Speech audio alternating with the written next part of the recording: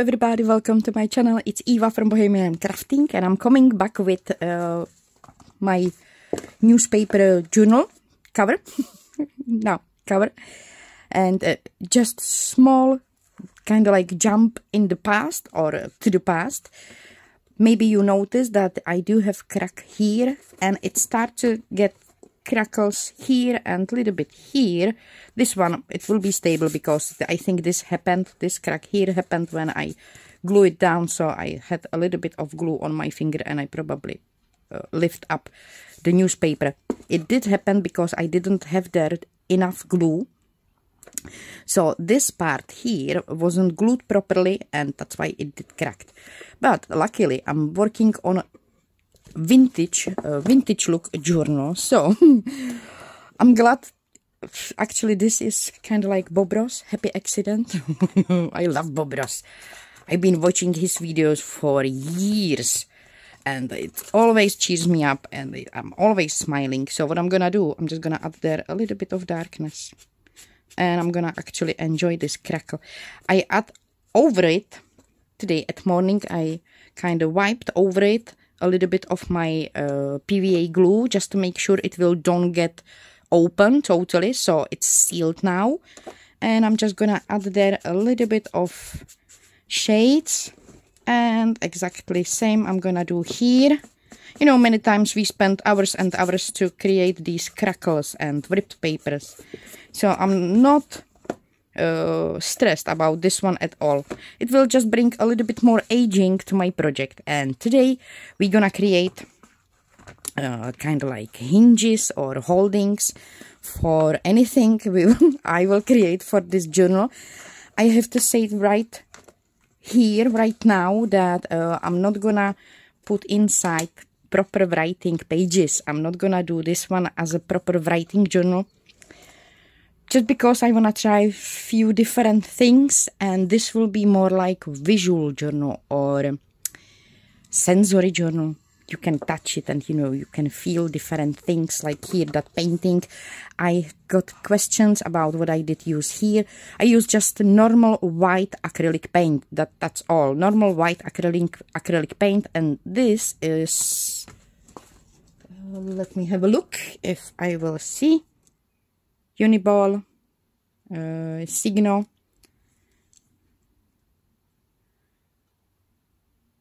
White pigment ink. This is the pen I used for doodling, and white acrylic paint I used for my stenciling. That was all what I did use. If you don't have, and also there was, I think that was very important that the fabric which I used was very friendly for any kind of coloring. Fabrics like jeans, you know, denim. They are perfect for coloring because they soak the color. So this fabric was perfect for that because it did soak the color. So it's kind of inside, and I'm not gonna wash it, so it will stay colored for some time. What I'm gonna do now, I'm gonna grab my bottle of what is inside, glue, and I'm gonna use this bottle to fold the spines. I don't want to have the spine straight. That's why I didn't made the gaps big enough. If you want to have these spines straight, you don't want to fold it this way. You need to keep gaps between those parts. I forgot to say that in that video with the book cover, but I knew I want to fold them this way. I want to kind of make them make them this way. So I didn't put there big gaps, and also this material, it's very thin, so that was another part. So I'm gonna use that bottle and I'm gonna fold my spines of this book over that bottle to make them slightly curved, so that way the paper will don't get crushed, or, you know, it will don't get too many cracks. And here as well, so I can close it easily. Just slide it between this one and that back cover. So it will have, and I'm gonna, you know, even press it a little bit more.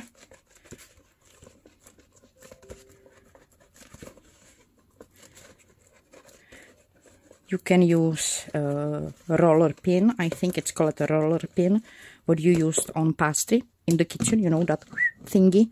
So you can use that for curving these sides, the spines.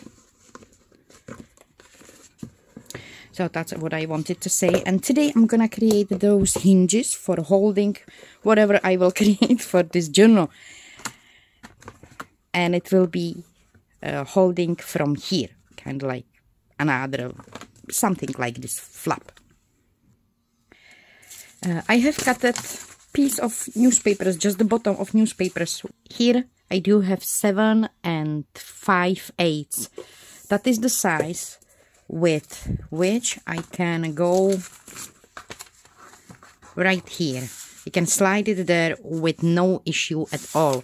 So this is 7 5/8, and I'm gonna be working for now on all this sheet, and then from this sheet I'm gonna be cutting pieces which I will glue and sew probably together later.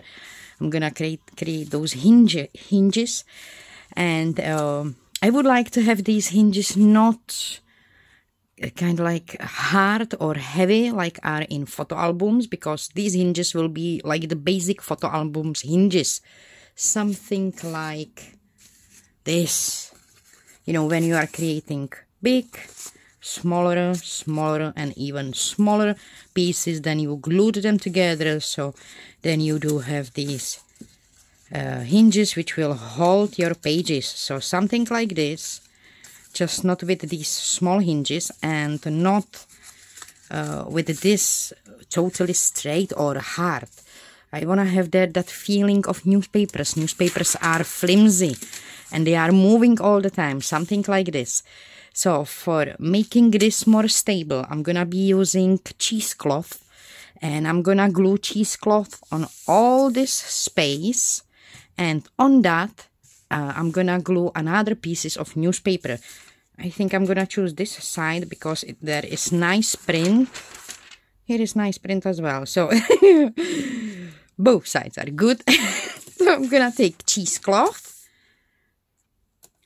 I'm working with 90 grades of cheesecloth. I'm gonna put link down below of the cheesecloth I'm buying all the time from Amazon, just to have a look, you know, what grade I do have. If you will don't understand what I'm saying, sometimes my pronunciation is not so clear, I know. So I'm working with this, and if you don't have a cheesecloth, maybe you do have old pillow duvet made from that light fabric. That will be good, that will be just enough. Nothing too hard, just some light fabric that will hold great. So I'm gonna glue this cheesecloth on my newspapers. So I do have cheesecloth glued to that piece of newspaper, and from this side where I can see the cheesecloth, I'm gonna glue just, you know, pieces of newspaper I do have all around, and I'm gonna cover all this side with the newspapers, kind of hide the cheesecloth between. The cheesecloth is there just to reinforce those newspapers, and I don't want to make this too bulky. So it will be really just one layer of newspapers glued on this side. So I do have my both-sided layer of newspaper around that cheesecloth. It's all dry. So now I'm gonna take my guillotine, and I'm gonna cut the pieces. First I'm gonna cut this edge. I'll try to cut it straight. And I'm gonna cut the pieces I need. So, as I said, this is 7 5/8. With those straps it will be 7 3/4, but 7 5/8 is the newspaper base. And first piece I'm gonna cut 5 3/4. Second piece I'm gonna cut 5 1/4. Next piece I'm gonna cut 4 3/4. And last piece, yeah, come on, sit. Last piece I'm gonna cut 4 1/4.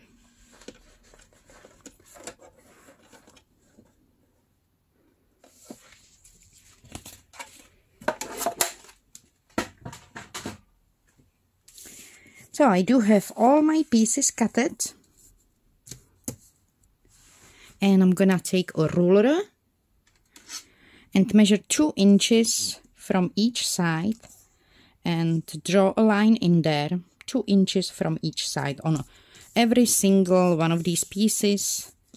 2 inches from this side, 2 inches from this side. These are 7 5/8. So on these 7 5/8 I'm gonna draw 2 inches here. In centimeters it should be around 5 centimeters. Yeah, 5 centimeters or 2 inches, depends on what you want to count. So from this side,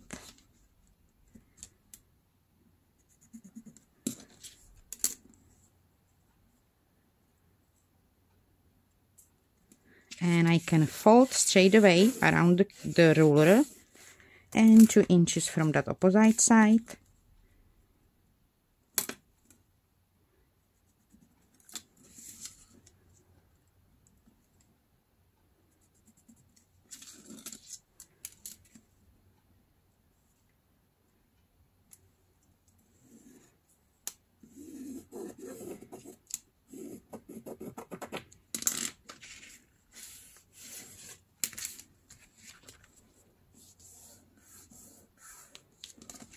So that's first one. I'm gonna take second piece, and again here it's 7 5/8 here.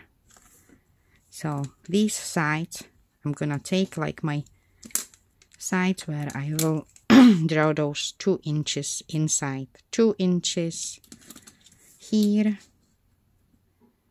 2 inches here.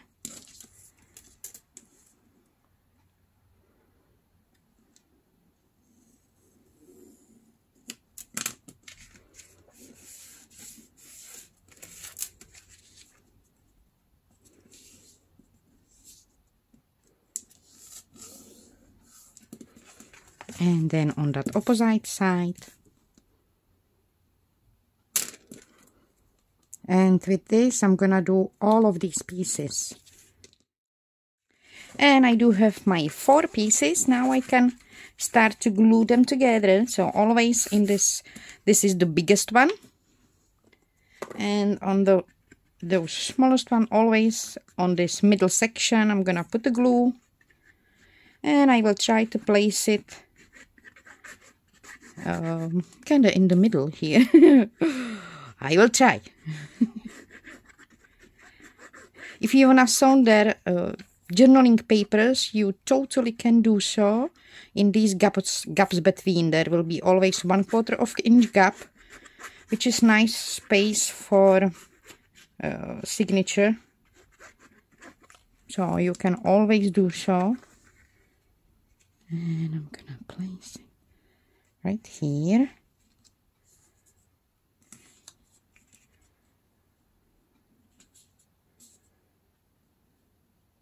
So manage side here, side on the bottom, and here you can see how big gaps you have.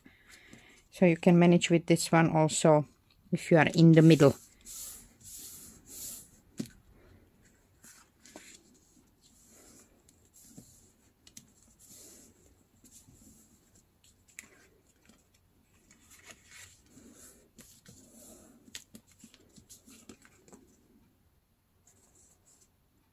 Okay, now this one,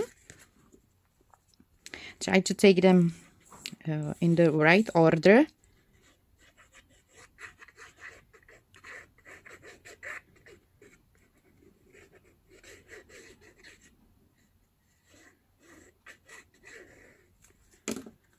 And again.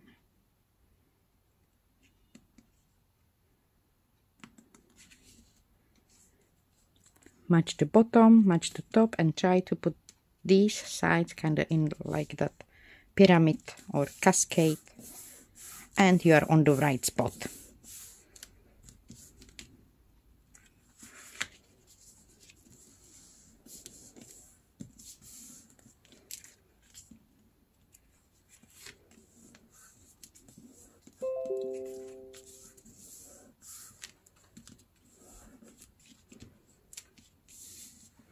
And I'm gonna take the last one.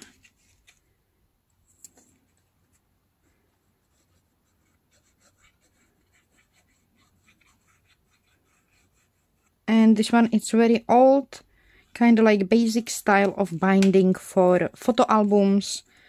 And it works for any kind of folios as well. And it's really old. Kind of like basic style of binding.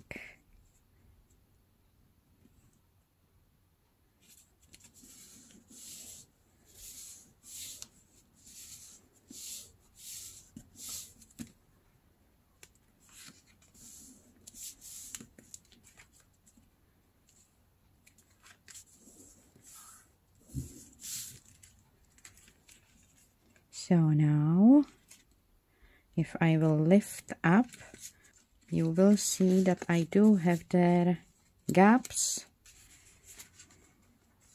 And if I will kind of curl this one, because I don't like those straight edges, straight sides.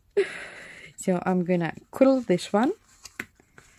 But first, I think I need to let it dry. So I'm gonna let this dry. Then I will play with that. Do not make it too straight.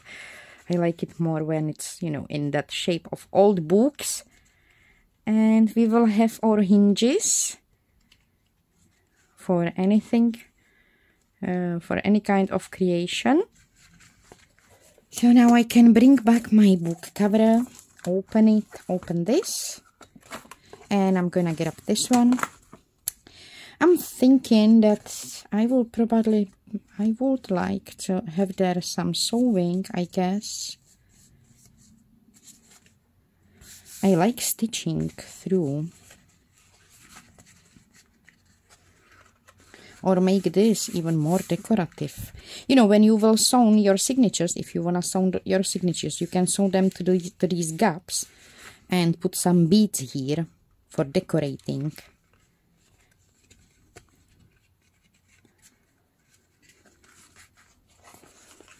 So then you can just glue it right here. And now I'm not sure if I want to glue it there right now, or if I will wait till I will have full kind of like book block.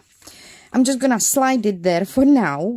I will don't put the glue yet, because maybe I will have some brilliant idea which will need to have this one, you know, kind of like take out from book. So for now I'm gonna keep it as a part of my book.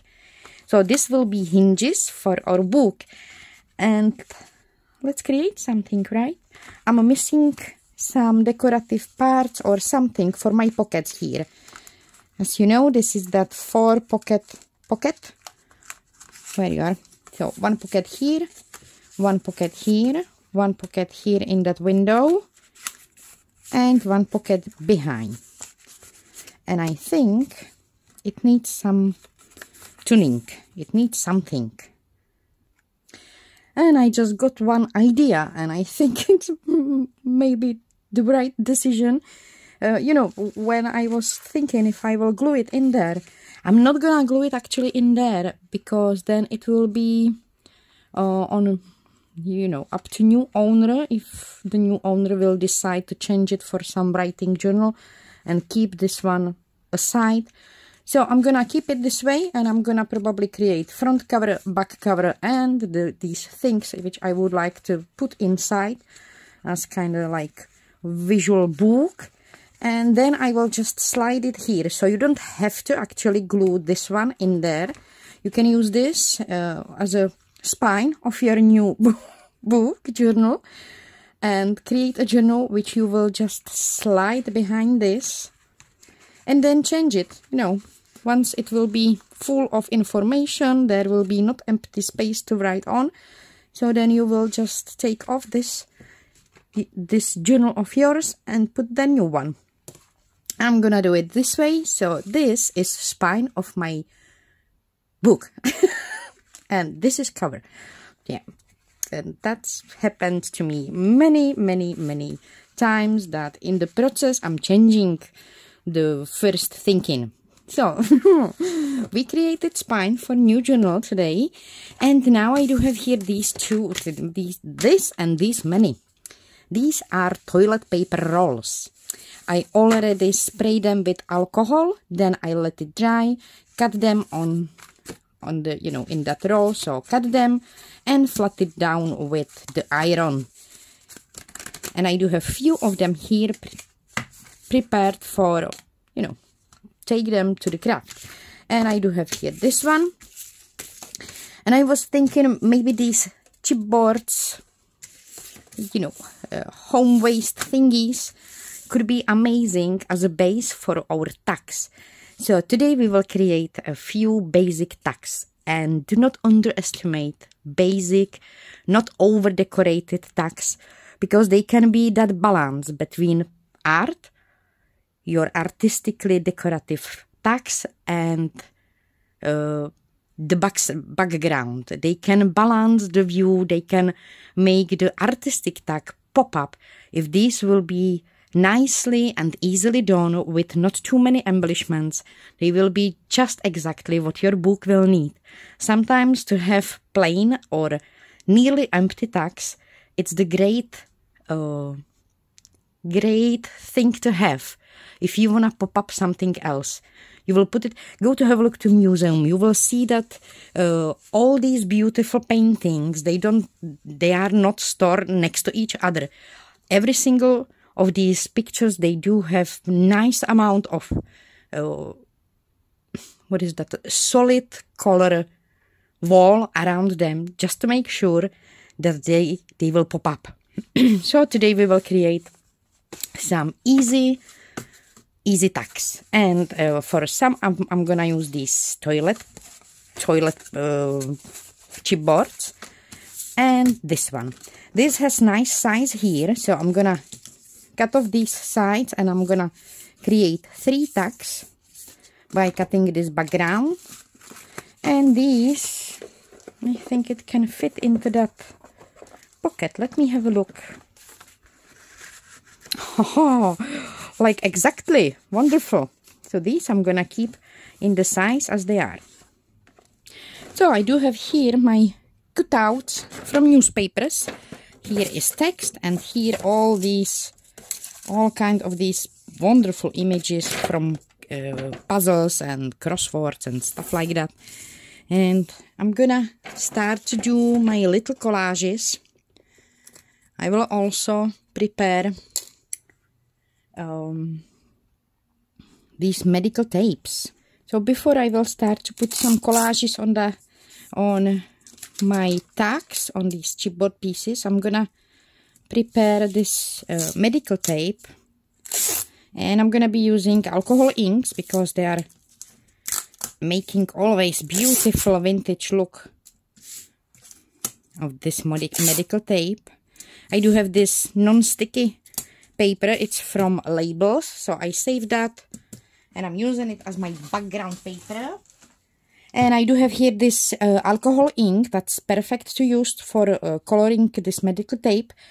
This is called Brownie, it's from Octopus Company, and it's really wonderful, and it's a large bottle, and it's really wonderful alcohol ink, this one. I like to use it a lot. So I'm gonna just wipe on my tape a little bit of this Brownie. As you can see, it's a really nice color.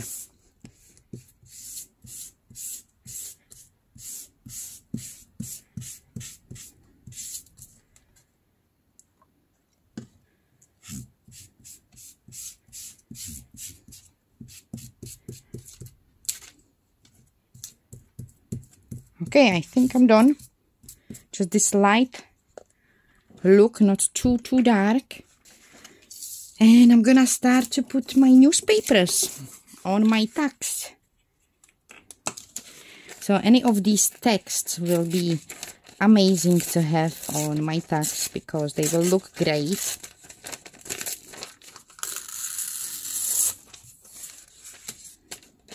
Kimberworth, that's close to our home.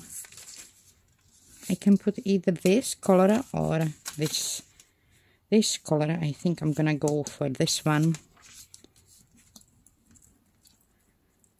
And I'm gonna start to put there my little collages.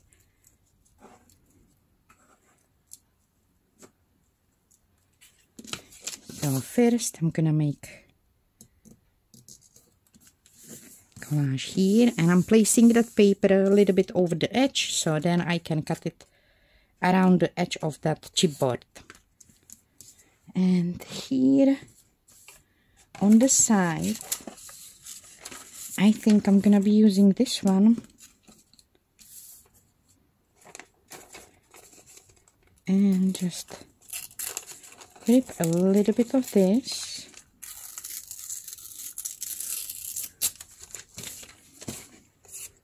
And place it here on that corner.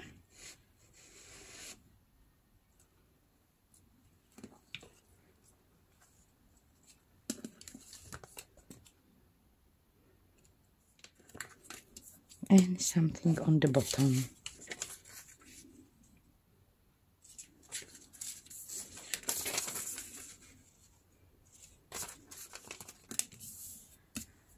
I can take piece of my medical tape and place it there like decoration.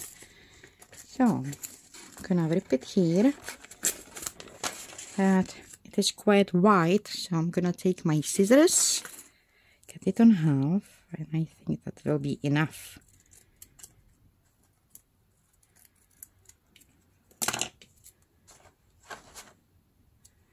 And maybe place it right here, like this. I'm gonna cut the newspaper all around. And to give it kind of like tuck shape, I'm gonna be using this corner punch. You can use just scissors and just simply cut the corner. And as I do have here this corner punch, I'm gonna use that and just quickly cut the corners here on the top. And also I will mark the middle and punch the hole in there. And I'm gonna be using crocodile and just simply punch the hole.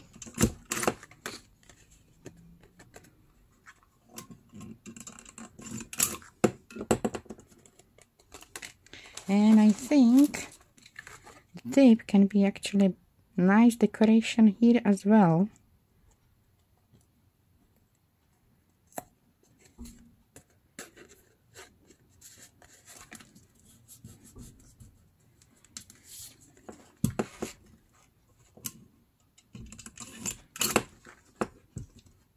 Like this.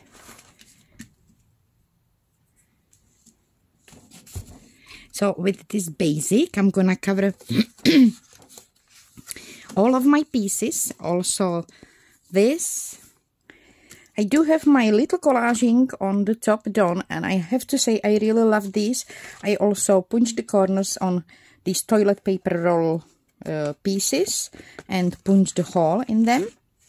And you can keep it this way on the opposite side. It's totally possible to write on it, or this way as it was inside in that box. Or if you want, you can cover all of these from this side with some writing paper. It's totally up to you. And now these could be beautiful as a background tag when you do have some art tag or something more decorative. Like are these small Rolodex cards, so you can place this tag in the pocket behind this decorative Rolodex card, and it will be beautiful. Or maybe behind this one, so it can just, you know, pop up a little bit more what you have created as your art. And if you are not satisfied with the plain design, you can always use some stickers, maybe stamping, and do some stamping on it and decorate it even more. But I think these simple tags are very useful, and they can be a really beautiful additional tag in your journal. So that's all for today. I'm gonna place this one here. These I'm gonna place for now into this side pocket, and the next time I'm gonna create actually something for this pocket, for that inside pocket. And these can be here, and this one as well. And I can actually place few of them. Go there.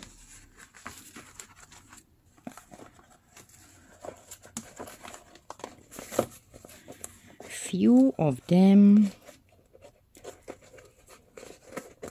Oh, here as well.